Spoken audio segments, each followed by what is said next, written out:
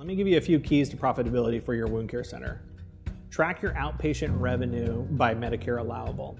Since your charges are set up based upon your CPT codes, you can download your Medicare fee schedules and get an estimate of how much money you're going to be collecting. Most of our patients in a wound care center are over the age of 65, so that their insurance will be typically Medicare or a Medicare managed plan. By tracking the Medicare allowable, you'll get a clear picture of how much you're going to collect.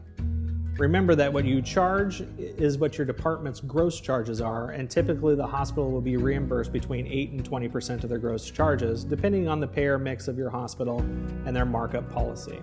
The only way to really know if your department's making a profit is to take your assumed collection amounts minus your overall expenses.